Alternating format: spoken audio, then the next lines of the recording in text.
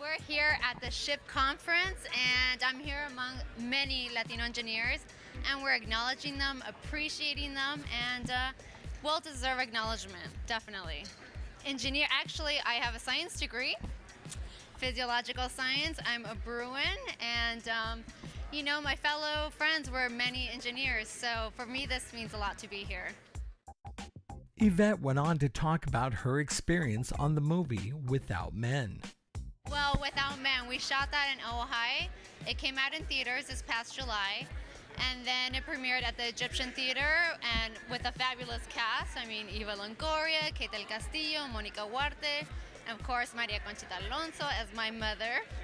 Yes, it was a lot of fun. I played the Virgin of the Town, and it's based on a book, so it's definitely a lot of fun. It's a comedy, and it's coming out in theaters in Mexico, Brazil, and Spain in December. So please, yeah, definitely look out for it. Tomorrow I'll be heading to Sarasota, Florida, and I'm working on a film called Free Ride, which is based on this true story.